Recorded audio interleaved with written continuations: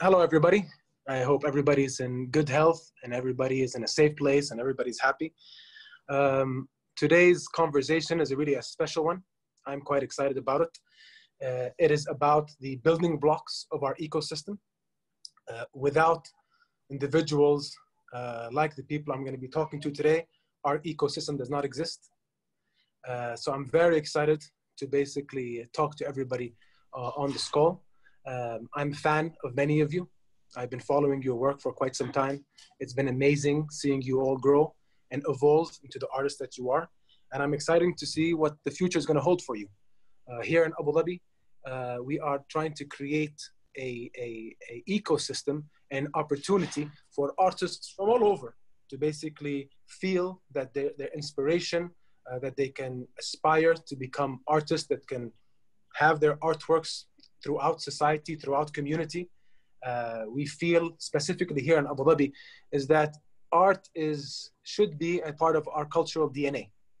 It should be a part of us. It makes us, in my opinion, it makes us human. It is the earliest form of communication. And I think communication is key, and not just this time, but in all times. And I think art is what really creates communication without a specific language. And that's the beauty of art. So without further ado, I want to introduce you, ladies and gentlemen, if you allow me.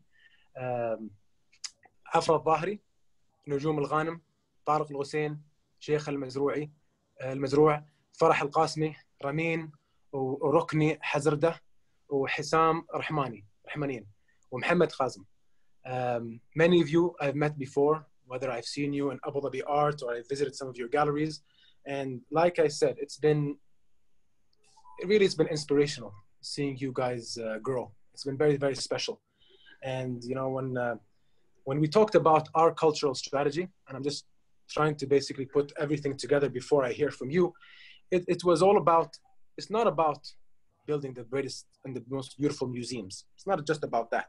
It's not about bringing musicians and having them set up shop in Abu Dhabi. It's a nice part of it. These are all nice parts. But again, if it's not built from the ground up, if it's not a tree, if it's not a seed that starts from the ground and then flourishes into this beautiful tree, we're not going anywhere. And I think that was a huge part of our strategy. And how do we encompass and how do we harness this fantastic talent that we have? And this talent that we have is not just a local talent. It's not just a talent here in Abu Dhabi or in the UAE. It's an international talent. And many of you on this call have taken it upon yourselves to basically push yourselves to a limit, to basically not label yourself as an Emirati artist, but to label yourself as an artist.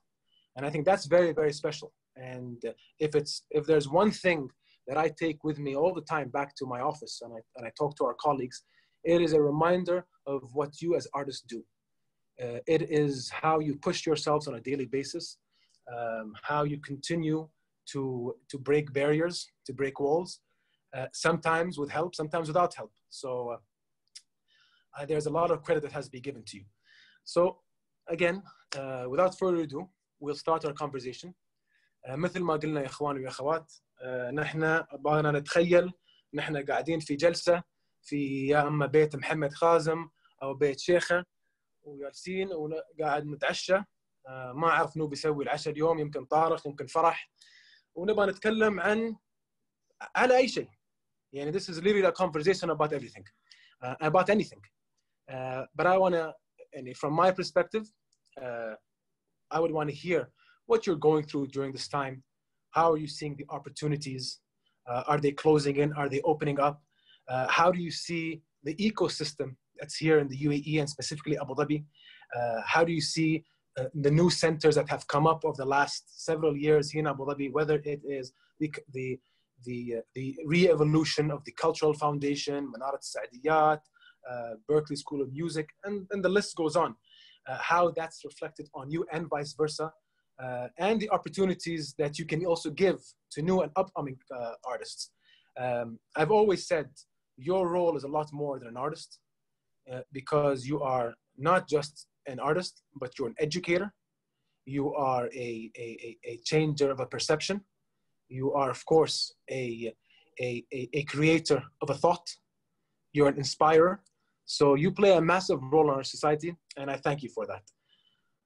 Okay, so if you allow me, guys, I can jump in, or you can just jump in and say anything. Like I said, cut me off. If there's anything anybody wants to say, if anybody wants to start with their own introduction, we're all ears. I'm sure many of you speak a lot better than I can, so. Shaikha, Tarek, Mohammed. I mean, Farah, maybe Afra. a good place to start. I think like what's interesting to me is that I feel like since starting to work as an artist in the Emirates and beyond, there are so many conversations around the ecosystem and how it could possibly support artists. And I think that there's something remarkable about that in itself, because I live in New York now and nobody ever asks me what I think about the ecosystem in New York, or how, you know, local institutions could be better at supporting artists. So while I do have, you know, particular thoughts about where support comes from and how it, like, in the Emirates, it's different because I think it's mostly top down as opposed to other places where there's a lot more sort of grassroots effort that comes from, you know, artists mobilizing around each other and their needs. I do think that there is something particularly important and specific to the Emirates about checking in with people and asking, because that's not something that's you know, that happens in other places. But I don't know if any of you have had a similar experience where if you feel like you're often asked to sort of reflect on this. Yeah, I mean, thank you for that, Farah. I mean, you're absolutely right. And I think we're not afraid to put our hand up and say, you know, we need help, you know, and the help starts from the artists themselves. You know, we're not, you can't expect, and we don't want to expect ourselves basically making decisions on this ecosystem, this artistic ecosystem sitting from an office. It basically, like you said, needs to start from the voice of the artists. It needs to start from the thought of the artists and what they have seen abroad, what they have seen nationally, what they can basically, we're almost on a daily basis evolving this. And what we do today will benefit what the artists of the future, and vice versa. And it's going to keep evolving in that front. So, you know, we are trying to basically bring everything together to the middle. Like you said, in one side, the government has made a very clear and conscious decision to basically to invest in culture and all aspects in culture. And a huge part of this investment is within our artists that are resident artists, Emirati artists. We all see them as home artists.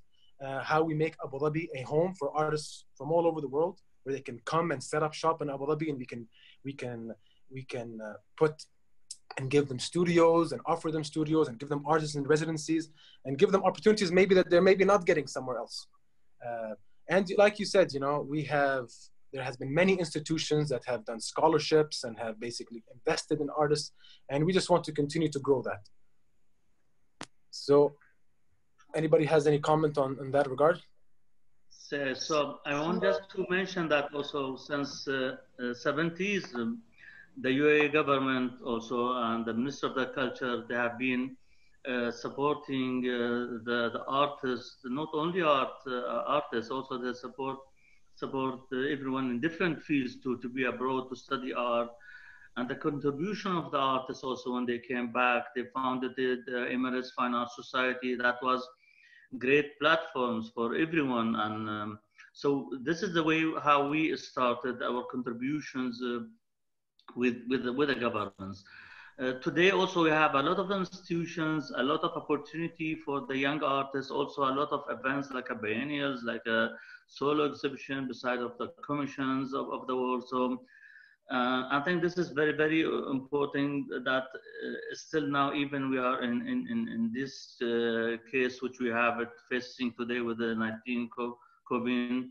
And I think it didn't really affect me as an artist, because I never kept this gap between my ideas and my practice in the studio. It was issue in first month when we were working 3 hours, because that 3 hours we were using for different purpose. But now in these days, I think everything's opened again, and we're still working with some commissions for some projects.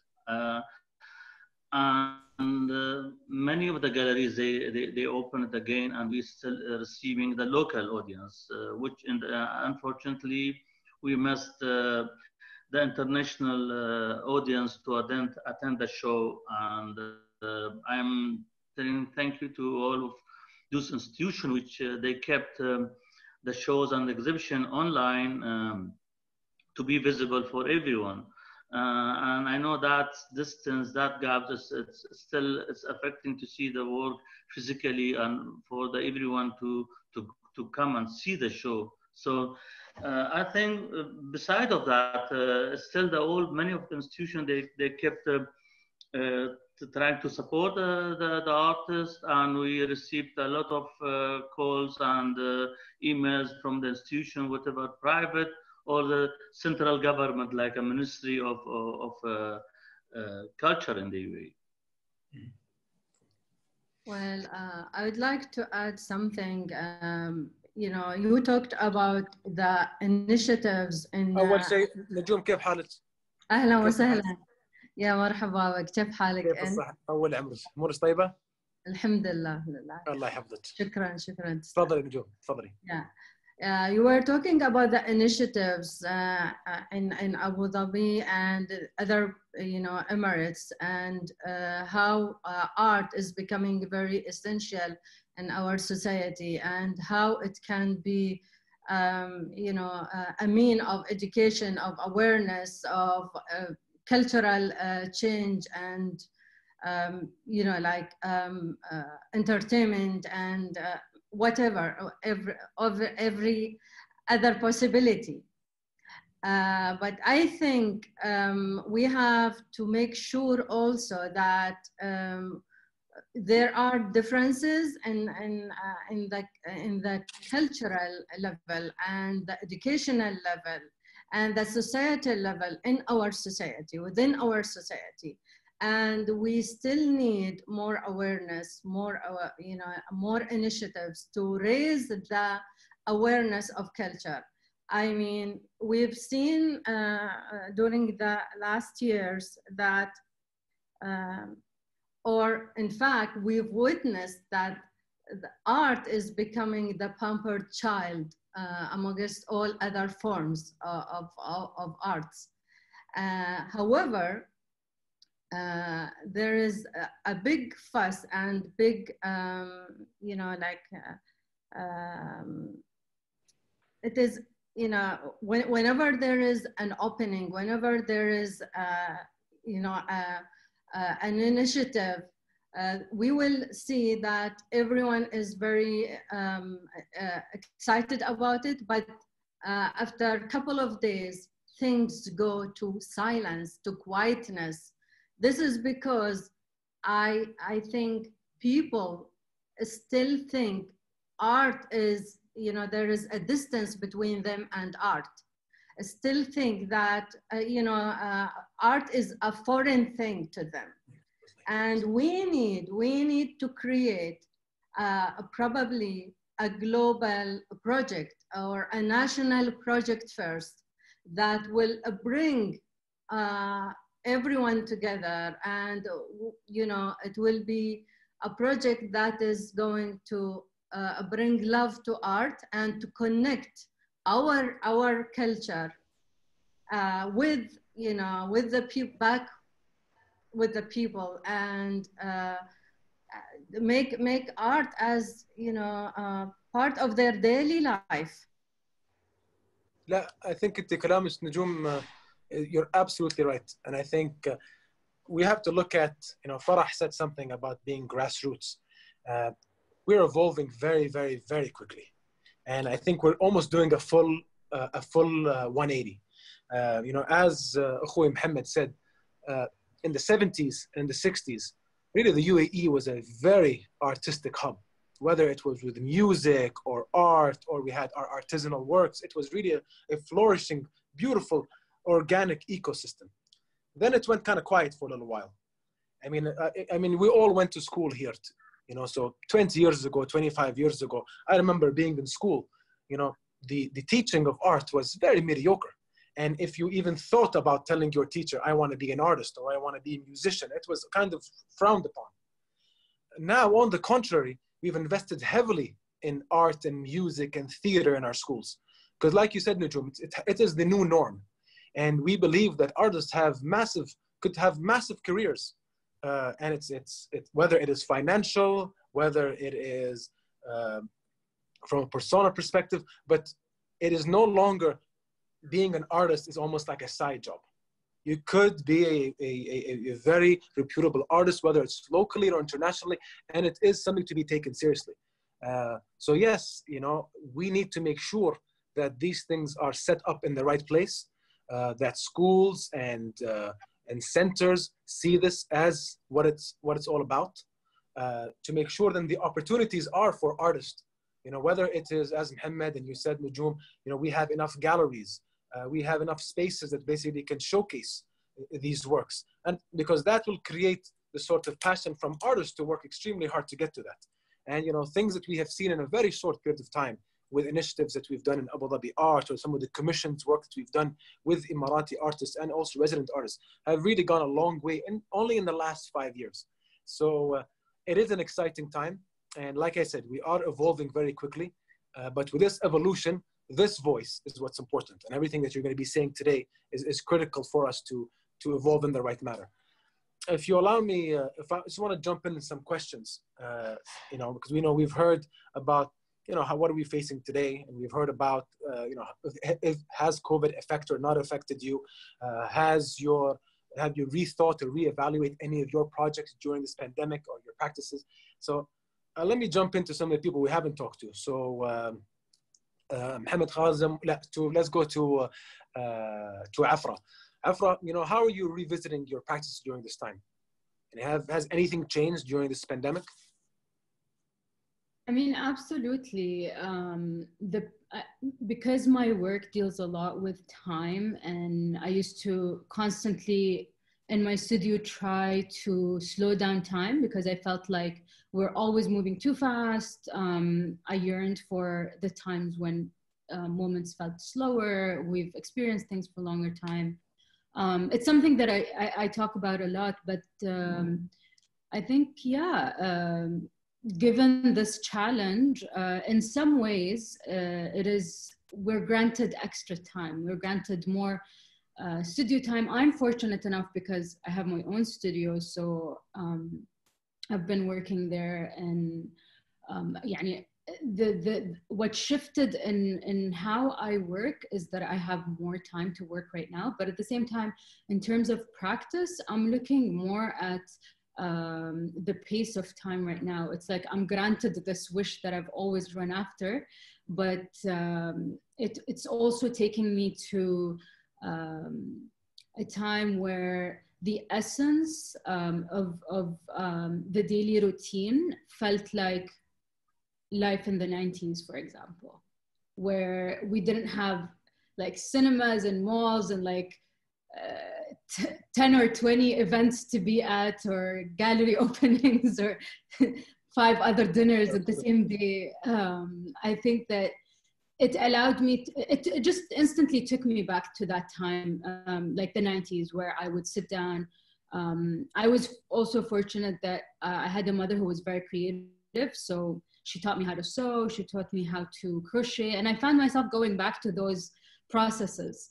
And so in terms of my practice, specifically, I've been working on these type of processes that, they're habitual, and at the same time, they require more focus. That honestly, I was thinking about it the other day. I was crocheting, and I'm like, I don't think I would have the patience if it was a normal day or whatever the normal past that we lived in like 3 months ago. So yeah, I mean, I think there's definitely it definitely affects the way we work, but it also, I think, is a very important time for artists to stop and reflect, because we were constantly working towards, whether it's exhibitions or participations. I also teach, so that also takes a lot of my time, and I feel like in a lot of artist friends feel the same way, and they have time to actually look back and process what their practice has been about and process. So the work had started to become, or they started to have more time to research, more time to read, more time to, reflect. A lot of people are writing. And I think it's interesting. To me, I feel like there's going to be an abundance of material whenever this is over, or whatever it means for it to be over. You have taken advantage, basically, the opportunity, and you feel that there's a lot of inspiration that you've gotten from it. Yeah. So I think this is a positive thing. Rokni, Ramin, and Hesam, first of all, if you guys don't know these guys, they're the coolest guys I've met in a long time. I remember going to Abu Dhabi Art several years ago, and they had an amazing exhibition or commission work that they did. And this was entering these rooms, and each room had a different life attached to it. It was amazing. Each room gave me goosebumps, gave me different thoughts. It was fantastic. It was the first time I ever was engaged with something like this, where pretty much the entire room, top to bottom, had a different feel to it. So, how are you guys doing? Very good. Thank you. Thank you for having us. Actually, we wanted to actually respond, just step a little bit back to the point that actually Farah brought up about the grassroots, because Mohammed and Nujoom also spoke after that, and they're the two great examples of what how they actually came up to be an artist and how they practiced, because when we moved to Dubai about 11 years ago, the Flying House was, it was a great example for us. It was very heartwarming, and it was a relief to see that there is a group of artists working together, and they embrace other artists also into their environment, and which I think is a very important characteristic.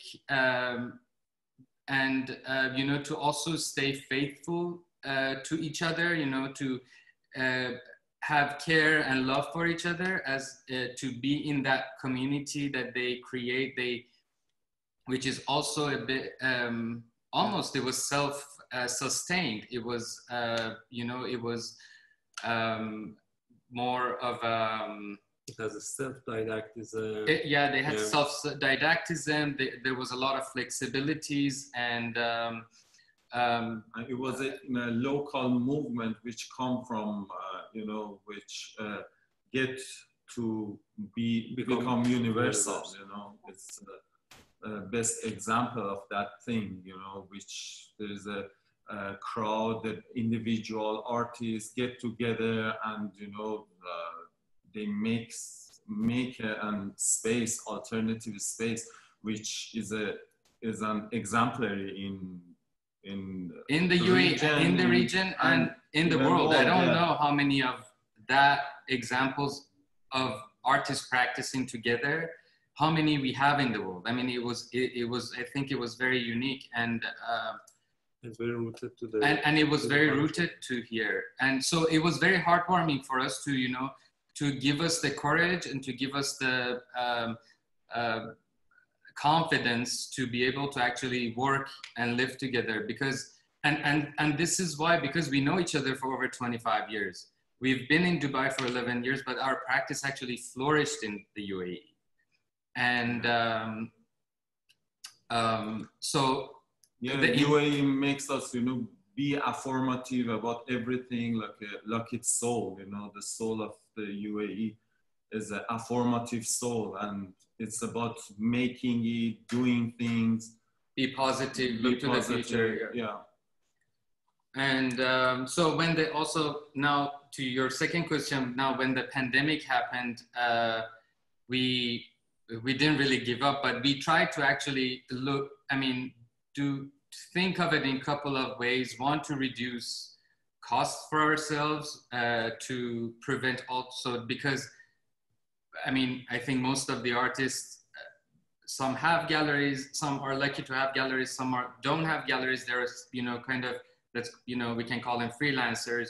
And so we had to kind of prevent further damages. And so what we kind of came up to do, we had like a storage in Al-Ghoussein, we had to, you know, return that. Or we kind of reduced the entire, our home studio to one table, basically. And we started actually kind of living and kind of surround ourselves, you know, with books and artworks by, you know, other artists. And, you know, we are subscribed to the national newspaper, so we would receive it on a daily basis. And so some works actually came out of that. We painted on paper, dining table, plates, and we cooked, we ate. Everything was happening literally in that one room. So basically, and on that one table. And so basically our 4-bedroom house and the living room and studio rooms and all of these, they were kind of shut down during this whole time to save energy and to also to be able to focus on what we are doing. So anxieties and all these things that usually, you know, come during this time, attack artists, you know, they don't come and attack us. So at one point, we looked around us and we kind of, it was kind of, everything was blurred in a sense that whether we were eating or painting on tables or plates, and that kind of, that's been our activities for the past 3-4 months of the COVID-19. Everything was reduced into one plate or one table, basically. I mean, that's beautiful. That's beautiful. I think similar to Afra, I think taking the opportunity at hand and making it work. And you know, hopefully when things do open up in a much larger scale, and you know, the exhibitions open up and you have people coming from all over and the galleries open up, you know, I think you'll be on the ground running. Just a question pops into my head. Obviously, you've all been working during this time, and there has been a lot of talk about virtual exhibitions and virtual galleries. Do you see this as a thing of the future? And do you see this, is this going to affect the way you practice your art form? Do you see it as a bigger opportunity? I mean, do you see things like the conventional exhibitions are a thing of the past? What's your views? And anybody can jump in at any time. Farah, Tarek. Yeah, sorry. I mean, I know, like from a teaching perspective already, we've had to deal with challenges with things being online. I think the art world might move to having more access online, which I think would be a benefit, but I think we're missing the in-person dialogue that happens. There's a distance between being online and being in person that I think I miss, but I think it offers, there's problems and benefits from every situation. I think being online, it offers a greater access for the work for everyone to see it.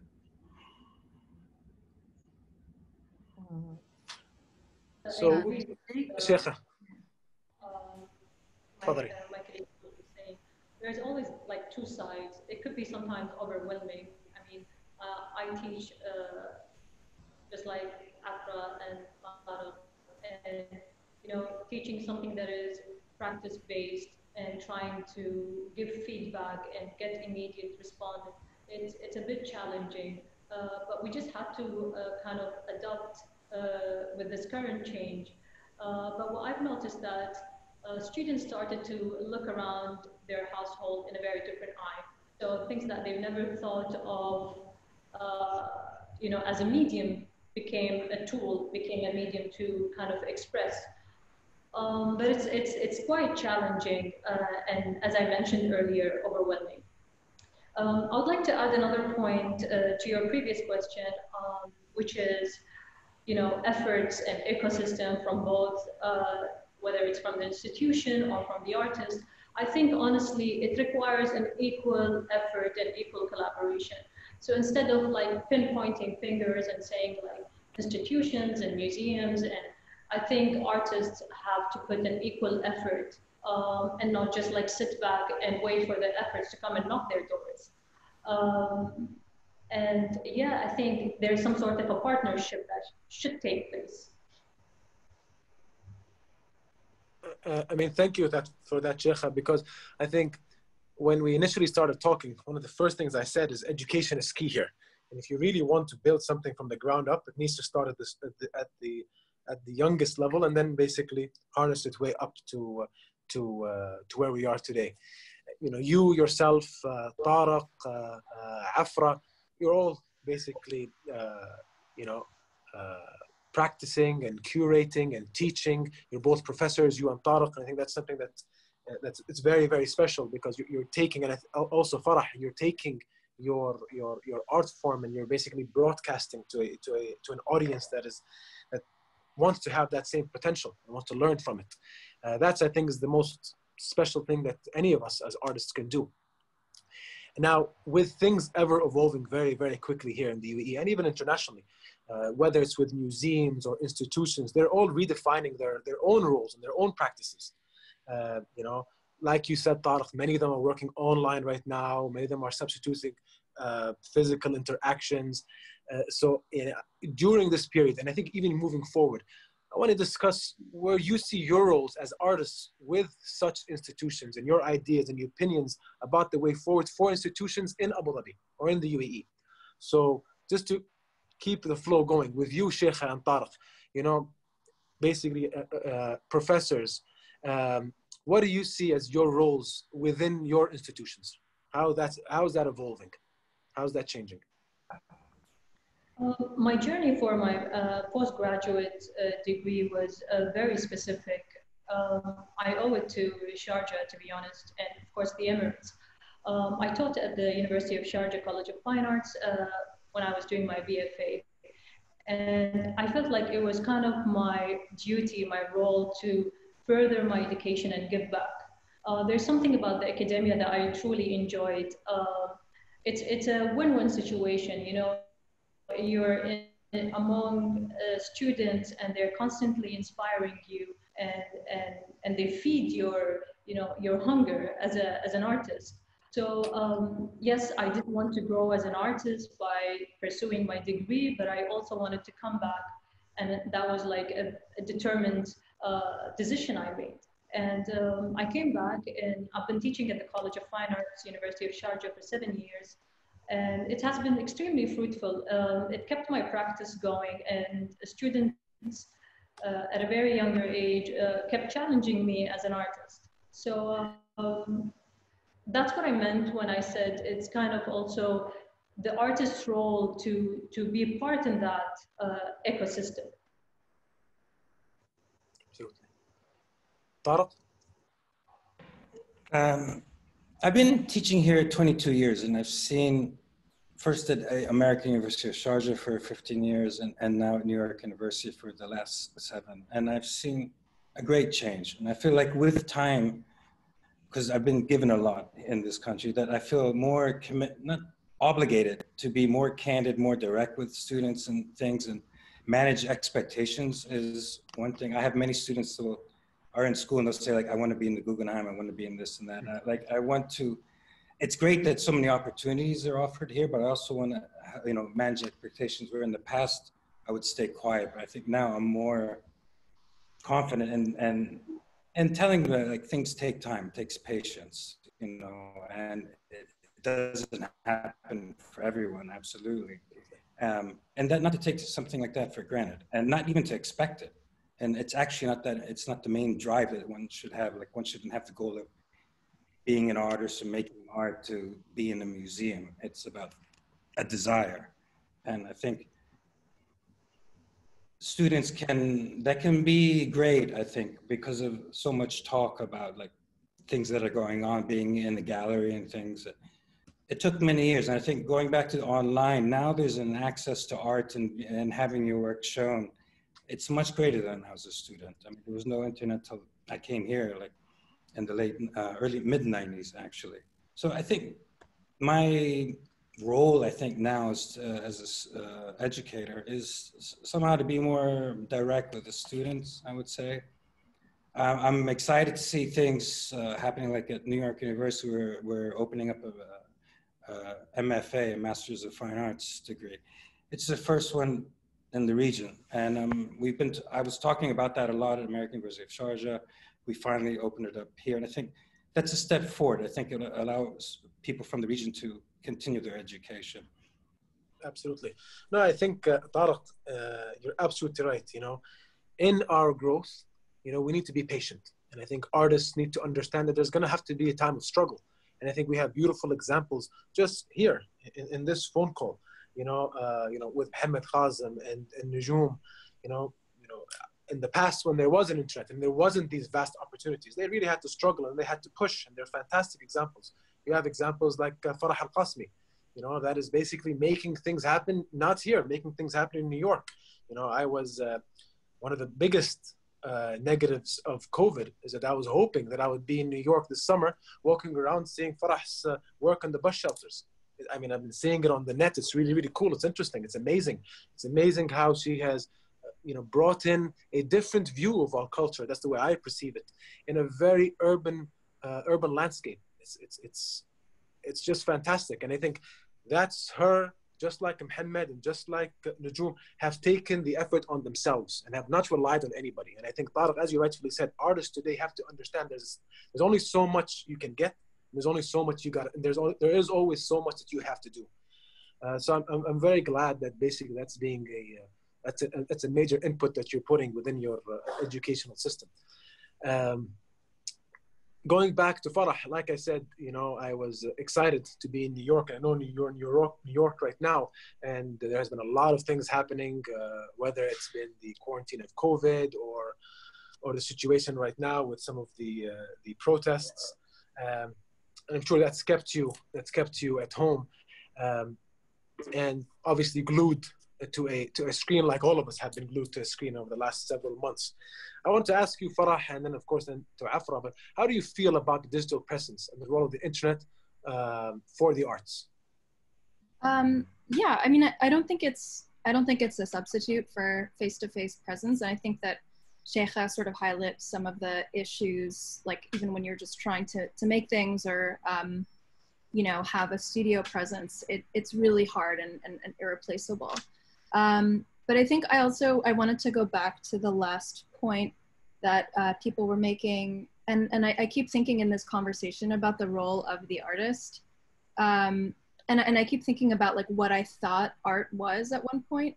And I'm a teacher as well. I taught at Kulliyat al-Taqniya in the Emirates for a couple of years, and then I've been teaching in different institutions in the US for about 3 years. And the one thing that I keep holding on to is that even though we sort of have this idea that artists are these like social recluses who, you know, live in a studio and like, I don't know, get their paint all over the walls. For me, what I'm excited because some of the artists that I know and admire are the most civically and socially engaged people that I've ever met, and are very much interested in becoming sort of like filters or witnesses of the worlds around them. And, you know, like Tarek was one of the first locally based artists that I came to know when I moved back to the UAE, and his work has been really influential to me, you know, similarly to Rokni, Ramin, and Hesam.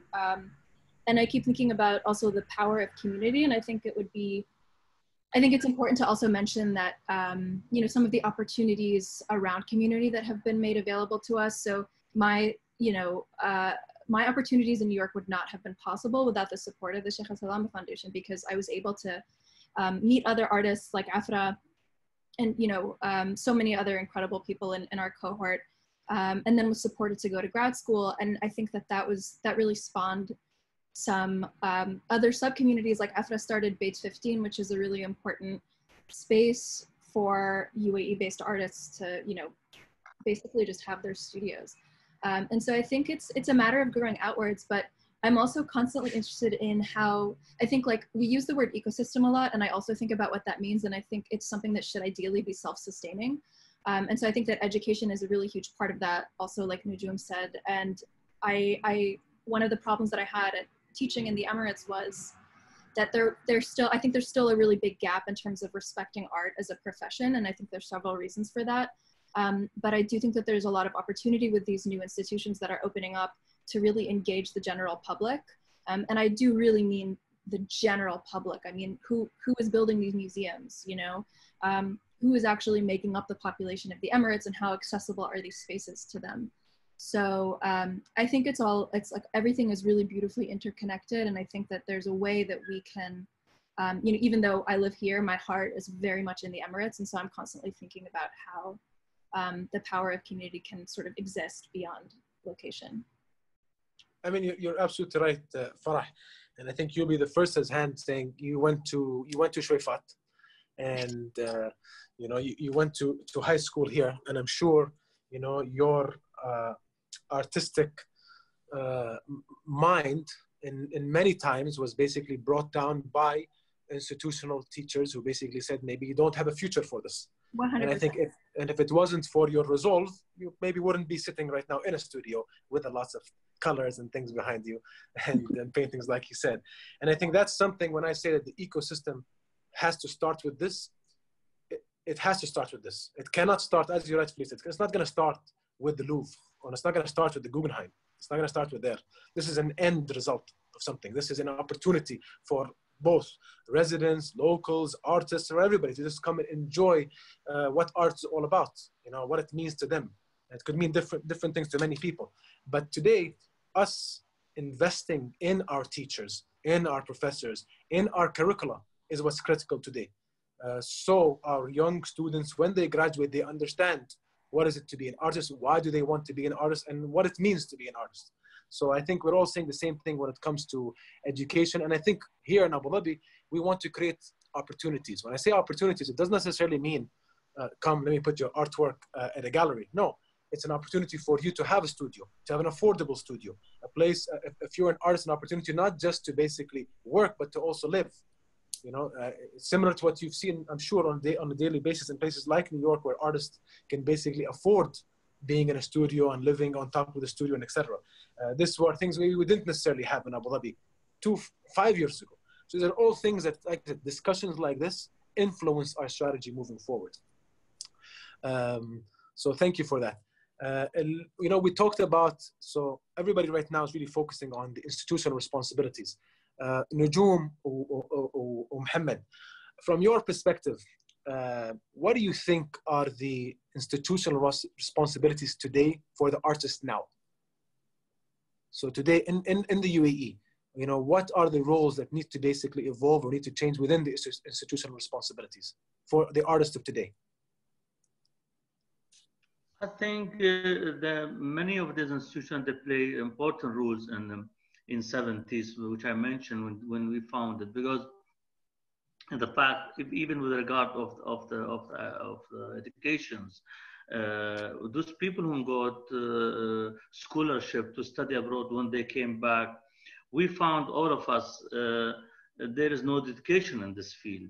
We had only one exhibition in beginning of 1980 until mid of 90s, until the Sharjah Biennial established. Then we had 2 or 3 events. But many of the artists, we had different jobs. I was working myself in the army, and other artists like Hassan was a Ministry of Education. But many of the artists, they founded the atelier in different parts of the UAE. Like in Abu Dhabi, they have in Adash, in Dubai, they have in the theater of Dubai Theater, then in Sharjah, they have in Emirates Finance Society, in Ras Al Khaimah. So many of the people artists from the first generation, they played important role to teach and to collaborate with the institution. And we have a central institution, which is Ministry of the Culture, an independent institution with many activities today. Beside of group exhibition, we have one biennials, which is each of these institutions, they have their own activities, and we have a lot of opportunity. Beside of this also, I think the institution, they're playing important roles. Beside of, it's not only for the UAE artists, also for the artists who are based here. And also today I'm talking with all your guys, some of them we have been work with, like with Shaikha, with other artists. A lot of, now they are commissioning the work for them. They are also organizing group show for them. They have a scholarship for them to join the master program and residency program. And I think all these activities became more and more in these days, comparing with the phenomenon in 1980. I want to even to listen to the Nujoom, because the Nujoom also, she's from the same time we have been working together. تفضل يا أخت نجوم. Well, you ask about nowadays, about today, and I know that we are very nostalgic and we always want to go back to the past, but let's focus on today and the future. We've done our part in the 80s and the 90s and the beginning of the new 2000s until today, I think there is an influence here. But today, the institutions, in my opinion, they have to work together, not against each other. They have to collaborate.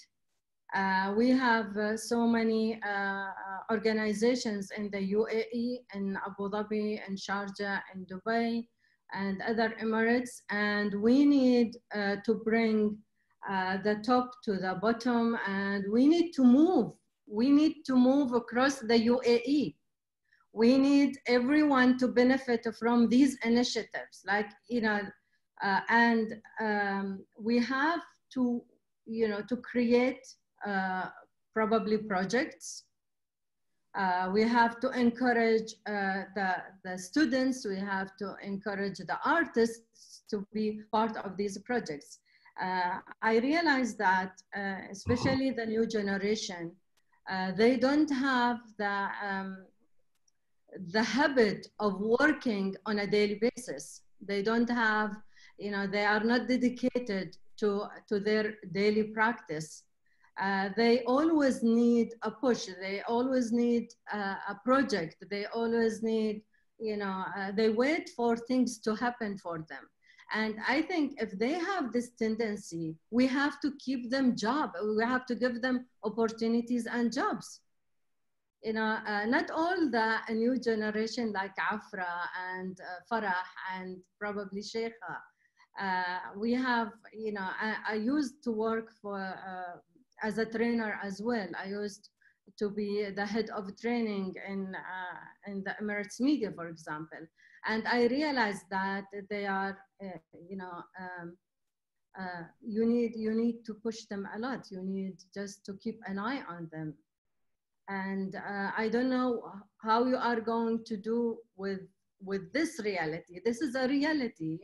We cannot just pretend like, okay, we have good initiatives, we have good opportunities, but also we need to have efficient artists. We need, to have great artists for our futures, and not after 20 years. I'm talking about after 100 years. We need to have extraordinary artists that can be there, like Farah in New York or other places in the world. No, I think. Can I support you in this? I think I think when it comes to that, I think, I'm an artist myself. Do I consider myself an extraordinary artist? Maybe I do, but no. But in reality, I'm saying, art, the beautiful thing about art is that everybody can be an extraordinary artist. I think what we're trying to do right now is give the opportunities for these extraordinary artists, for all of them, to basically flourish both locally and internationally. Some of the programs we're working on, and basically at an early stage, to ensure that artists understand what galleries are looking for, to understand the value of art, for them to understand what is the perception of their art. It's always important to basically understand critique. I think many of our young artists here, as Tarek alluded to, don't really understand the process of critique. They might take it personal, they might not like it. People never want to hear, I don't like your art, or I don't think your art is good enough. People just don't like that. That's why I'm a strong believer, is that, listen, art is the most beautiful thing because everybody has a view on art. Nujoom, you can look at my artwork and you say this is the worst thing you've ever seen. Afra can say this is the most beautiful thing. That's what it means to me. But obviously then you move to the commercial side of art, where artists and where art becomes a means to a financial need. that is where basically you're heavily reliant on critics, you're heavily reliant on galleries. And I think, as you said, Nujoom, if there isn't local opportunities to basically at least ensure that you are getting all the tools within your hand to at least showcase your work, then we're not doing the job that we need to do. Because after we give you the tools, it's on you. That's not on us anymore. You know, after we give you, whether it's education, whether it's scholarships, whether it's opportunities, whether it is to give you artists and studios, give you studios, that's our job, to create the infrastructure for that. Then it's your ticket, and where you go to it is up to you. And that's the way I look at things. I don't know if this is how you guys see things, Afra, Farah. I mean, I want to ask. Shaikha. Sorry. I want to hear from everybody. Ramin, Ramin, when it comes to this specific point. I know my guys are basically pointing and saying, Mohammed, it's 9:50, but I'm enjoying this. So if you guys don't have anything, let's keep going. Nujoom, you're saying something? Yeah, I wanted to ask Afra. You went to school here in the UAE, and you went to school in the US. What was the difference in terms of education? That's a very good question. Because I studied my bachelor degree في جامعة زايد, and I actually started business accounting because this was the norm. I just followed my friends. Everyone was going into business, and I was like, why not? And I did business, and I was getting good grades, and I thought, yeah, I'm good at this. And then I realized at some point that this is not high school, and I'm supposed to choose a major that I'm gonna be doing this for the rest of my life. This is not high school. I just have to finish studying وخلاص. When I realized that, I changed my major anyways, and I ended up in the arts. And then after the program, the SIF, the Salama Emerging Artist Fellowship, as Farah mentioned, I also went to Rhode Island School of Design, where I received my master's degree in painting.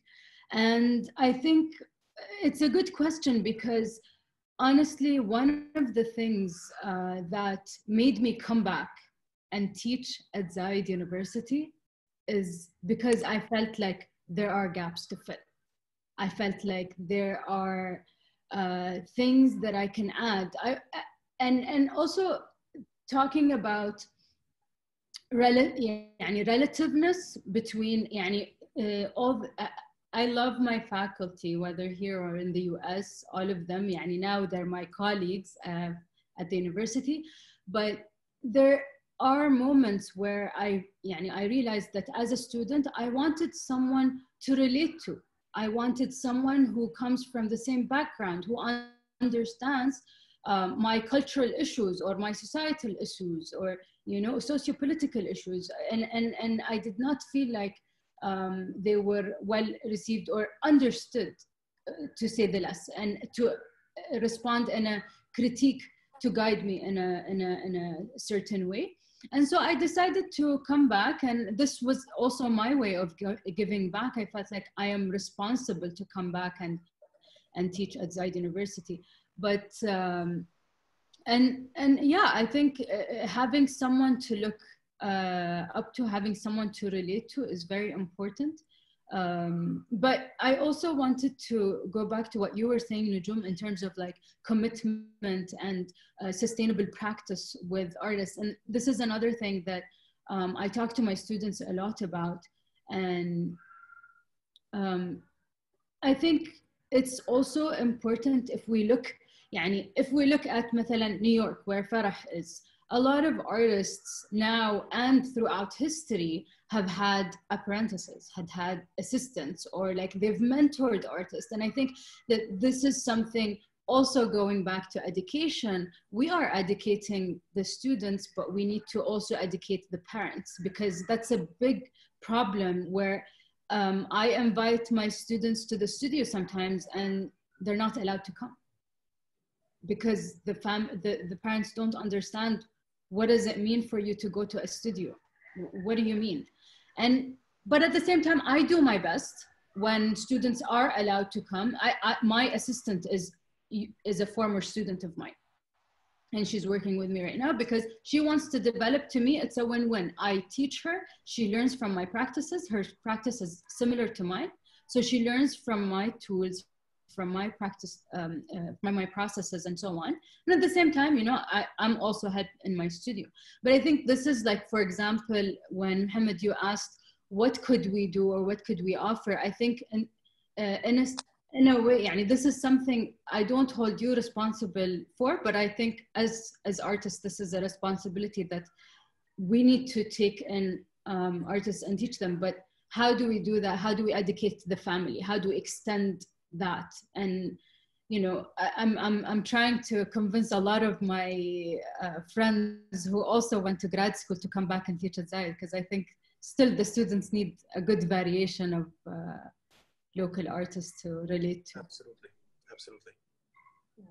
You know, we've been also, I mean, we are not really full-time or part-time teachers, but we've been also, you know, holding kind of, you know, workshops or, you know, mentorships programs for the UAE Unlimited, or, you know, or visiting, you know, the portfolio reviews at the American University of Dubai, or, you know, one thing that we have been really trying to keep all this time was to always visit the graduate shows, and we've been really fascinated by the Zayed University results, what we see coming out of it. And I think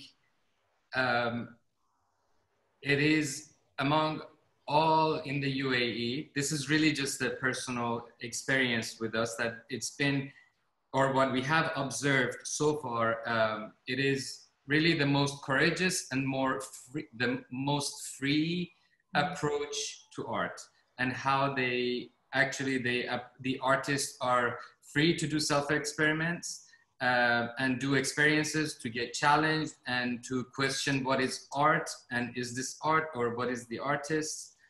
And yeah, I just, because you were, you know, you brought Zayed University and the role and how it is being, you know, art practices or the teaching is happening. This was our observation from after basically the graduation part, not, you know, the process of it. So. Yeah, I think that's great, Hesam, because also something that I did not mention is when I was studying at Zayed, it was the old campus. The facilities for the arts was not really, we didn't have really proper facilities because they were just classrooms that they decided to introduce an art college. And so normal classrooms were changed into studios. And so there were challenges there. But now the new campus, which opened after I graduated, have amazing facilities for the students. And I think I also realized that when I moved back from the US, I realized that the quality and the level of dedication, and also like the level of ideas and concepts, they were much more liberated. It felt like the students were much more liberated compared to like when I was studying in the university. But then again, like how do we maintain this? How do we sustain? Because unfortunately, a lot of our students leave the university and then stop practicing. And this is something that we want to maintain. At the point right after that, Afra. Now, you and I would probably see the number of students coming in and leaving, and probably out of that batch, let's say you had 10, and out of that batch, probably 2 would just remain maintaining their practice. One of the reasons would be they would look for jobs to sustain themselves. But I think I've been doing a heavy research, and what we're missing in the country is art institutions that are purely dedicated for, you know, like an art academy. So I'm talking about, I've been writing down a proposal for over 2 years now. You know, spaces like the Bauhaus, the Rijksakademie, the Whitney Museum. We require, as artists, as educators, a space for all those who are graduating and getting into these programs, a space where they still have that environment where they get immediate feedback, residency programs. Luckily today we have the SEEP, But that's just one institution now in Abu Dhabi, and they're doing a fantastic job. But we require something that is, you know, born from the region, and we have the facilities to do so. Our major gap here is when it comes to production, we tend to go to industrial areas. We need an in-house production, art dedicated, a space where, you know, artists can come together for production. So we have the CIF graduates, and they're given an amazing opportunity to go and, you know, for their further education. But we also have to look at that beautiful example and see what is it missing here that our you know, artists to become, or artists currently struggling with. And I purely think that, yes, we have beautiful studio spaces, we have the biennials going on, the art fairs annually, but we're still missing a space to make, aside from our studios. So again, I believe, Farah, you've done the residency at the Rijks Academia. Oh, no, and not the Rijks Academia. I think you've done a residency recently. Alcina Foundation and Skowhegan, the US. Yeah, this Skowhegan. That's another beautiful example. So we require like residency to cater for those students who graduate as another space to bridge between مفهوم, you know, graduating and I and think you know, يعني for them exactly to be where you're coming from. represented by a gallery, you require a lot of training. You can't just be a fresh graduate and expect the quality of your work to be represented. No, I mean, like you said, I think it is, like I've been saying from the beginning, we are ever evolving very, very quickly. There are voids that this, what do you want to call this, ecosystem, there's voids that need to be filled. Clearly, having an art academy, whether it's an organic build from the ground up, organic art academy that is, you know, born from the UAE, or is it basically in partnership with some of the other art academies from around the world? That's something that's definitely, there's a void in the market and there's a need for it. I mean, we have created hints of that with music now with Berkeley, and it's literally taking baby steps. So we need to take the similar baby steps with the art academies. I mean, we've talked right now, all of us, very thoroughly about the responsibility of these institutions. I think this next part, which I think is going to be quite fun and is crucial, is what is your belief in the civic responsibilities of the artist, you as artists, whether it is Mohamed, Kazem, or Nujoom, or Hesam, or Shaikha, or any of you, or Farah. All of you guys believe, obviously, that art has a very loud voice. And it's made to basically tackle many aspects within our society. I mean, today, more than anything, we are seeing artists from all over the world basically having and raising their voice against inequality, against social injustice. Probably Farah is seeing it firsthand right outside her window. And I think we really see the power of art and the power of the voice of artists. If you guys can reflect on that, each of you, I think it would be great. I know many of you have done works in the past and continue to do works today that reflect on social issues, whether it is migrant workers, whether it is, you know, like you've done, Mohammed Khadim, with shedding some light in Emiratis and the migrant. Farah, you've done some fantastic work, like I said, with the Public Art Fund, and I think more than anything, it's so relevant today. You know, Nujoom, as a filmmaker, you have also worked a lot. Hesam and the team, you guys have done a lot in this regard. So I just want to hear from you. What do you believe is your responsibility as an artist? So, Father Mohammed. In fact, the way I have been working and making my artwork, I do not every time sit in the studio. I interact usually in the social life. I am also capturing the elements which is in the place where I live, here in the UAE, and trying to put all those elements in the context of the art, whatever, with using new technology or using conventional tools if it is necessary. So many of works I have done over many years, it has a multiple meaning with using different materials. And there are a series of now, so I'm showing in the exhibition called, exhibition entitled in Infinity Angles. It's about the light, how I am in daily, I receive the light, and how this light, it hits the walls in the buildings in the UAE, and how each building receiving the light, and how this light converting to the shape again. So in this case, for me, each house in UAE has different sound. So that meaning every city in all over the world, they have a different sound. This is one of the aspects I do focus in my practice. Besides, I raise some issues, which is here with in very narrative way through my drawings of the worker, and I do also this kind of the work with using different materials. I used to use a film in the past, and I used to photograph the scenes around of me in the city.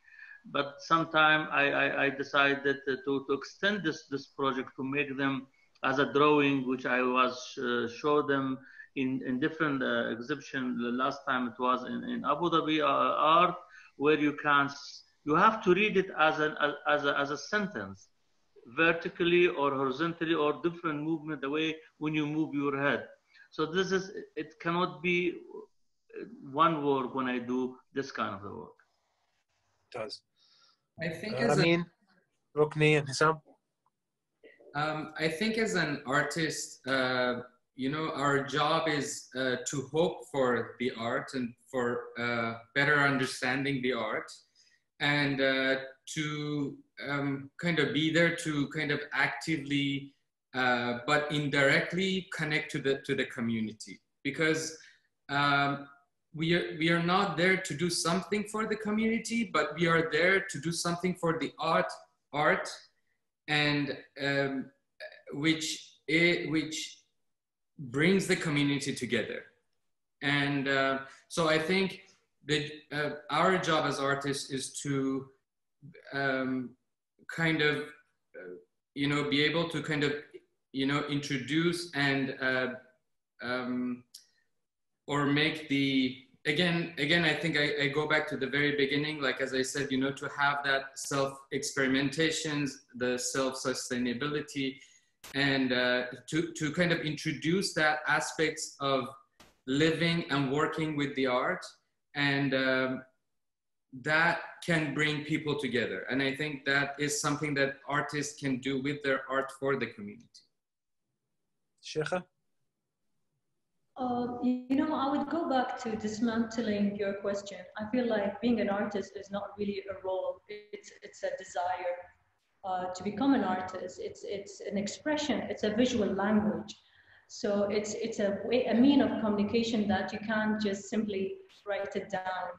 So this is where we tend to lead towards the visual language. So it's a language on its own, and I find I would answer it's a desire that comes from within.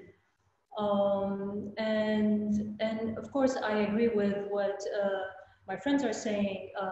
It's based on day-to-day, you know, dialogues, conversations that you would like to kind of translate them in that form.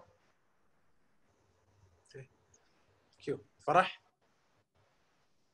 Yeah, I'll probably echo Shaikha a little bit, where I think that, I don't think that, I think the best reason to be an artist is that you absolutely have to, is that you wake up every day and it's the way that you understand the world, it's the way that you engage with the world, it's the way that you ask questions or express curiosity. So for me, my role is just a commitment to continue doing that. Nobody sees 90% of the work that I do in my studio. Most of it is idiotic. But, you know, like I made a scrunchie today. But I think that the point is, for me personally, as somebody who makes photographs and films, my commitment is to bearing witness. And I use that word a lot because I think that it's important. It's the way that history is contextualized. You know, it's like we learn the most about the past not through history textbooks, but through films that were made in particular moments, or photographs that were taken, paintings that were made, writing, you know. So I think that for me, that's my soul. concern. But you also can't hide behind the fact that also you as artists, you have the opportunity through whatever art form, as you said, film, music, art, to really reflect on a important topic, and to showcase it in a way that basically maybe can't be showcased in a news article or in a room filled with politicians or etc. Yeah, absolutely. I mean, I think because at the end of the day, it's you're sort of acknowledging letting go of subjectivity, you know, or sorry, of objectivity. Basically, you're saying that I am the filter, I am the observer, and it's impossible for me unless I'm a trained photojournalist or a trained news anchor.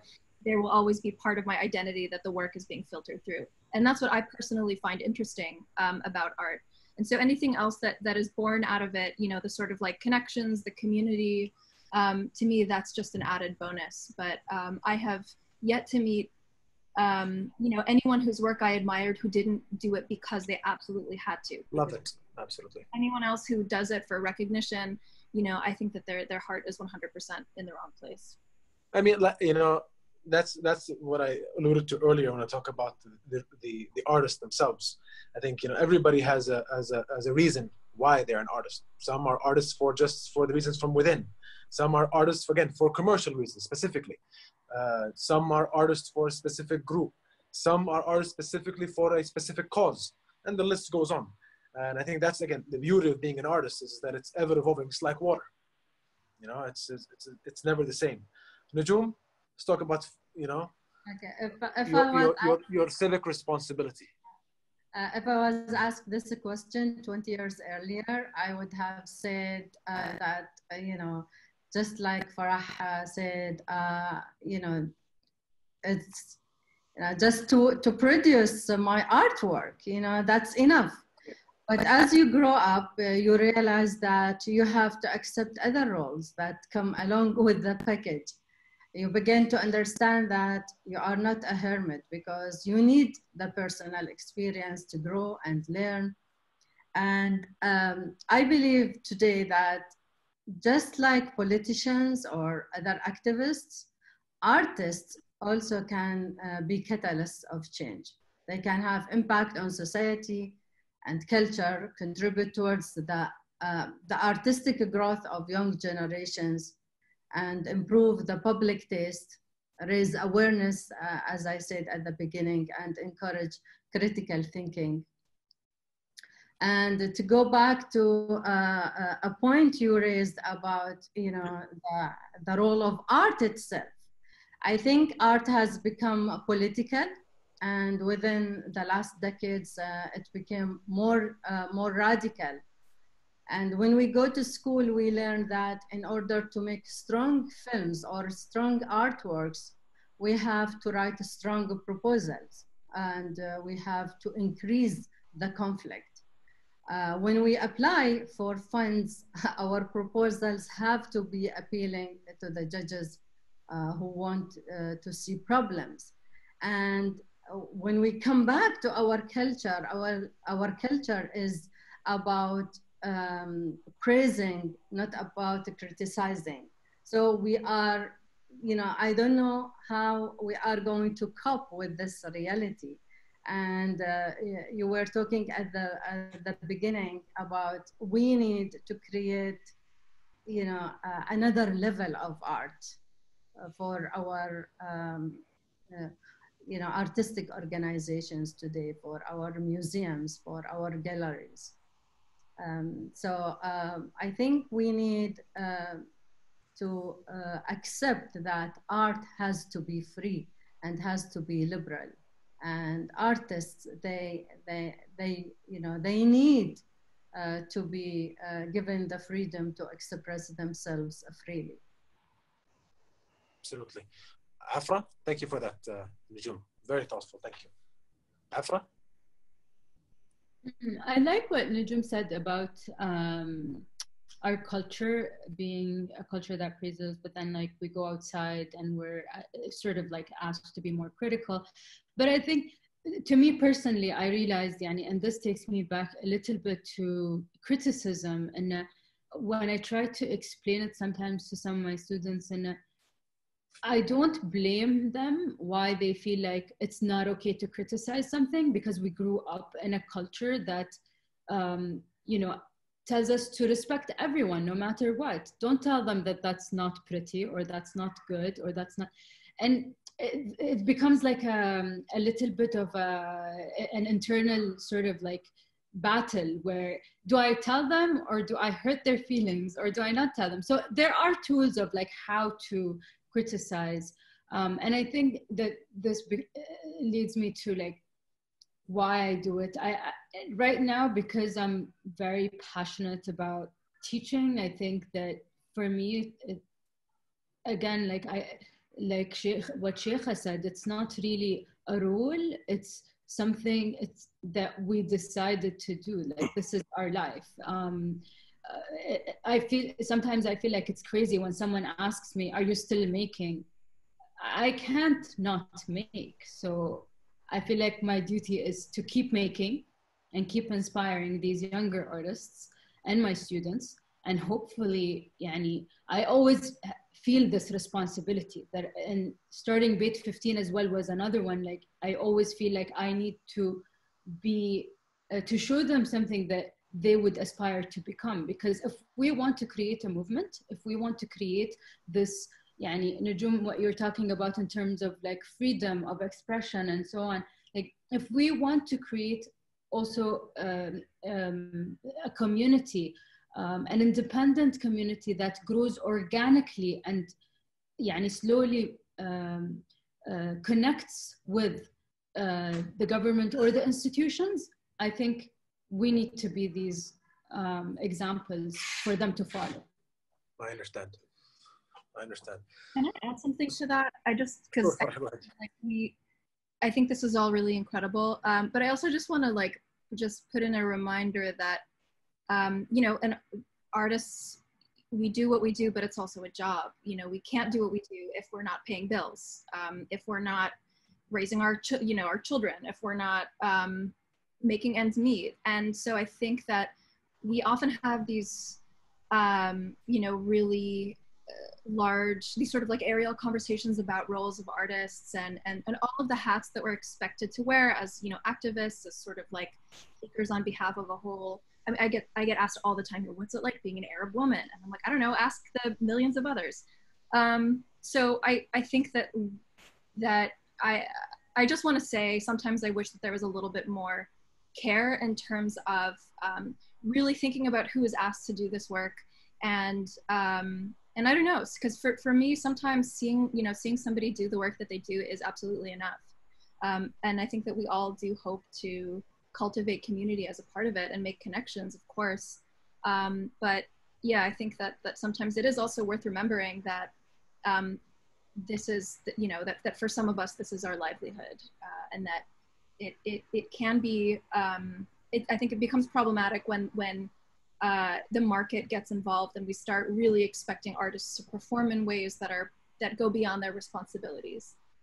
So yeah, I like to put that in just as to like off the record. I think it shouldn't be. I think it's an opportunity. Let's call it that. Some artists want to take that, some artists don't. But I think it shouldn't define who the artist is, whether he takes the opportunity or doesn't. So we're getting towards the end of our talk.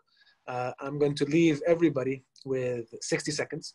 And it's the $1 million dirham question. So there's going to be like a drum roll attached to it, because it's a question that we like to ask.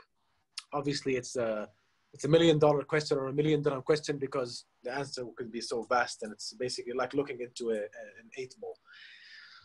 We've talked about we've little talked about the past. I know Nujoom and Mohammed didn't want to so much talk about the past, but we talked about the present and the needs of our present.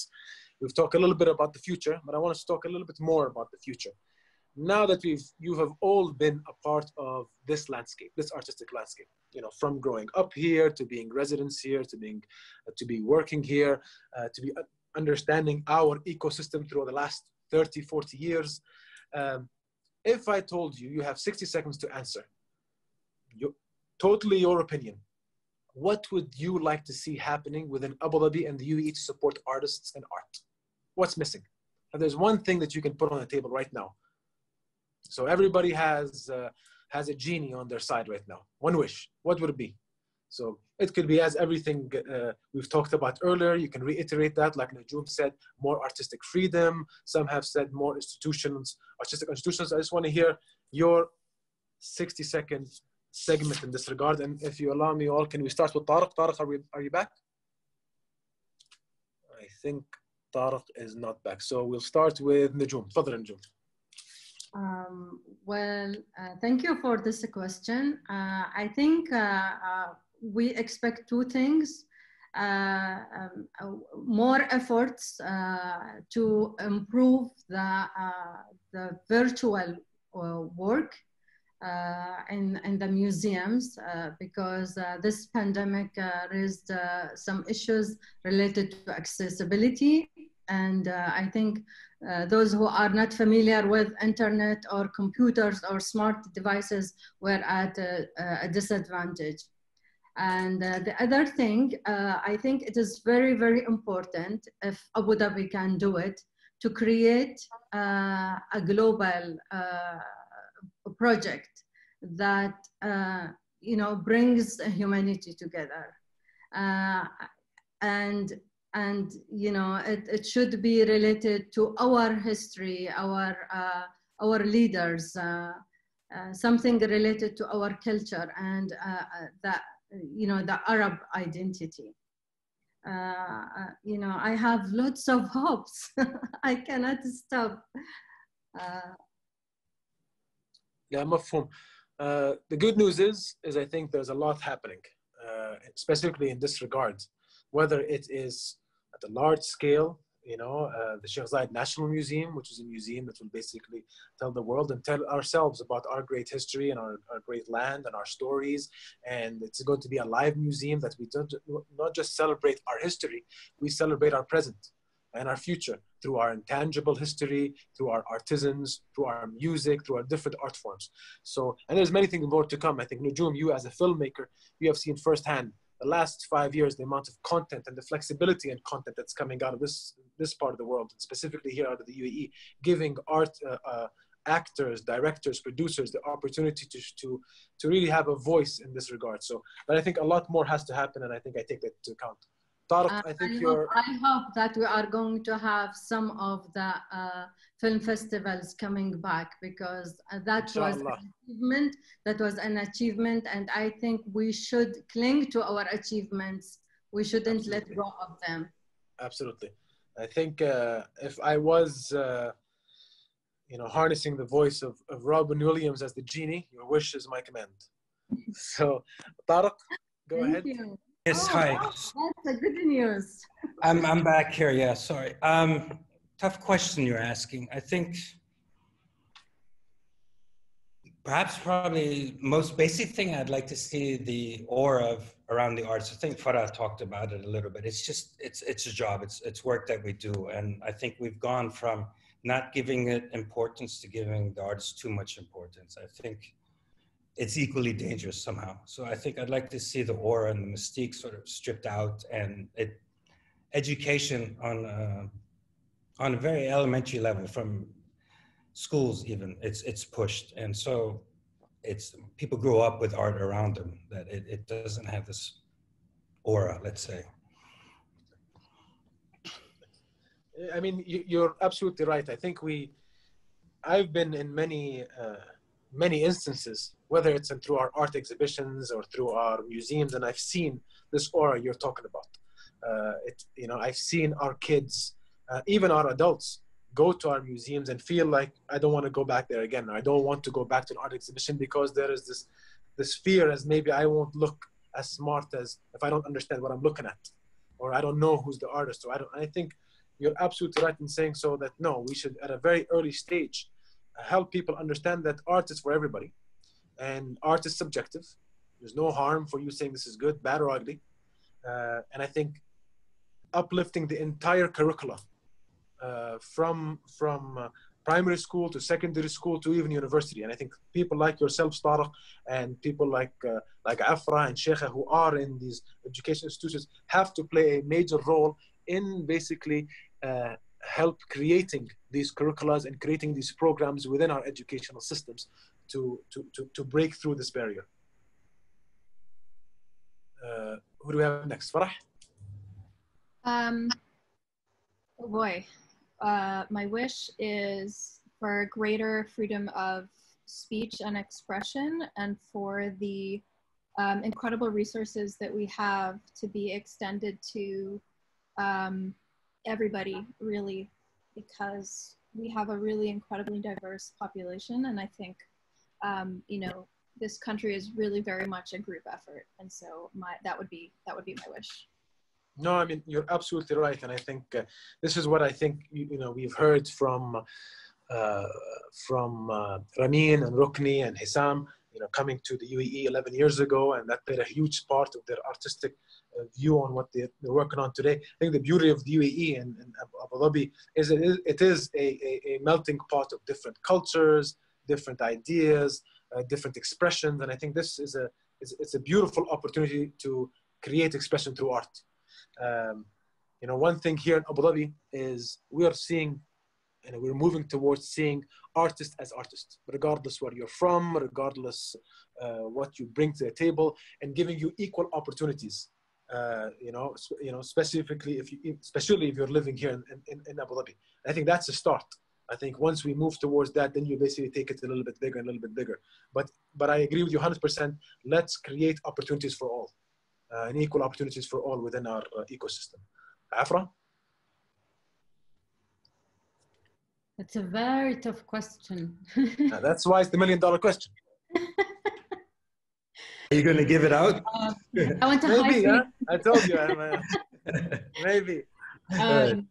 I wish to,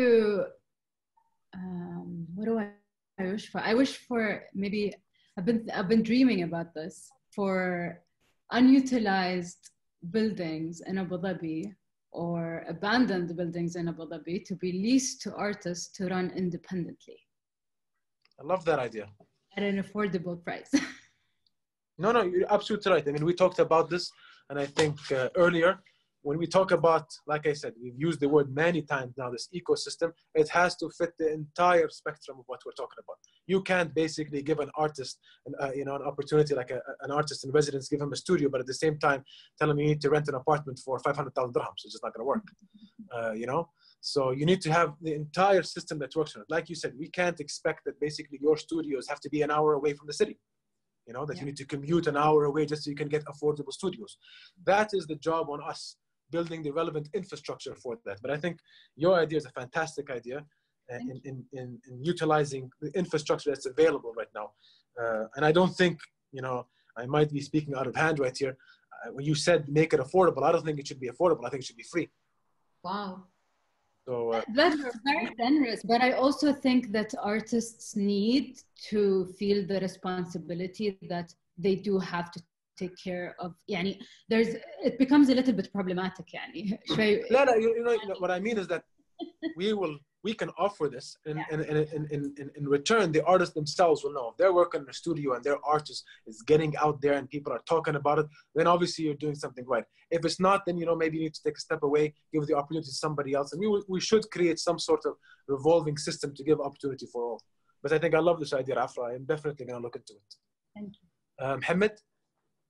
I think I do agree with all about the studio, because I had a studio where I used to pay the rent for that, and it was really is not affordable. Then there are certain rules where we cannot follow. I mean, even they offer me in some institution that to pay the same rent to have to work there. But artists, they need to really to be free to enter and leave the studio, because you cannot keep it looks like a shop. Actually, this is a then it need to be reasonable with the cost. I mean, really, most of us we cannot offer them. So that's why I moved from my old studio to I built a studio actually to work in the night or morning or anytime I can be there, or I can receive any numbers of the people where I can make an environment to have this dialogue like we had it in the past in Hassan House example.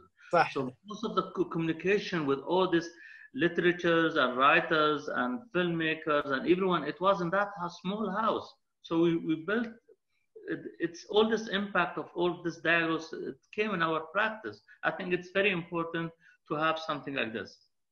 I think محمد يعني دائما نحن نرجع للوالد المؤسس لما هو أسس دولة الإمارات من أول ما أسسه هو أسس المجمع الثقافي وإحنا كنا نعرف المجمع الثقافي هي كانت فرصة لكل الفنانين يتجمعون في مكان واحد ونحن بعد ما ردينا افتتاحه نبغى نرد الفرصة هاي.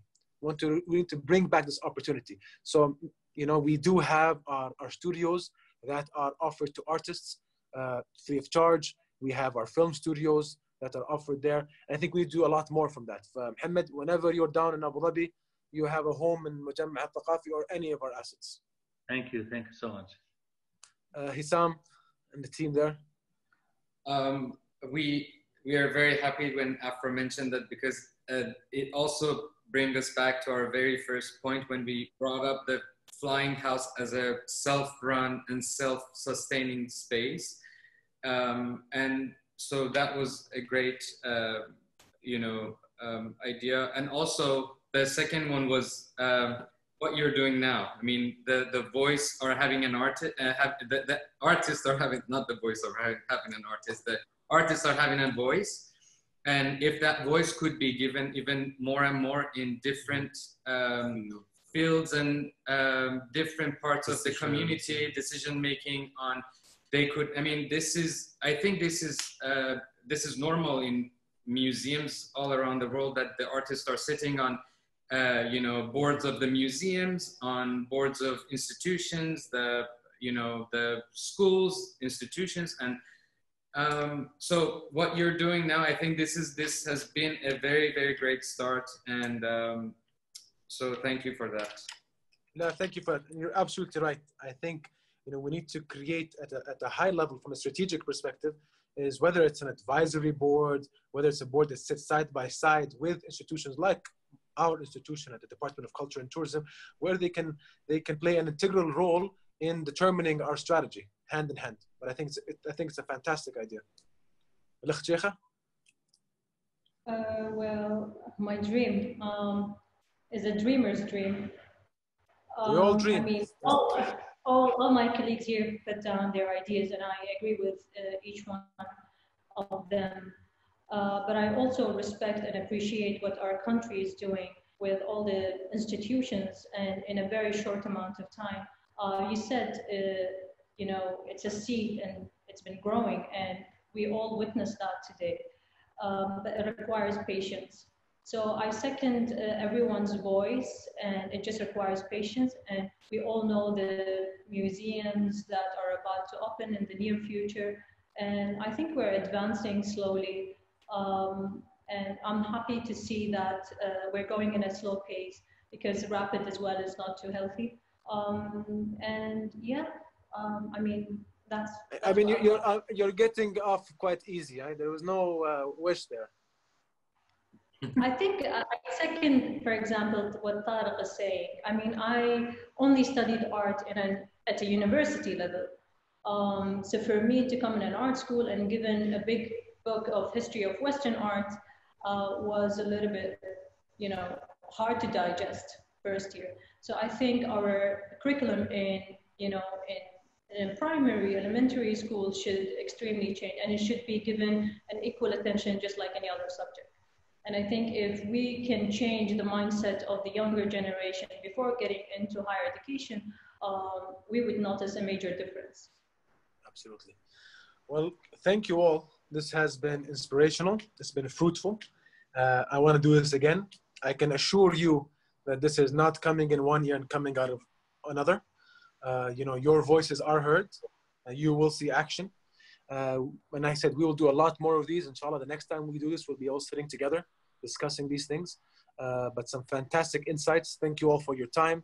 Again, be safe, be healthy, and be happy. Thank you very much. Thank you. Good night. Thank you. Good night, everyone.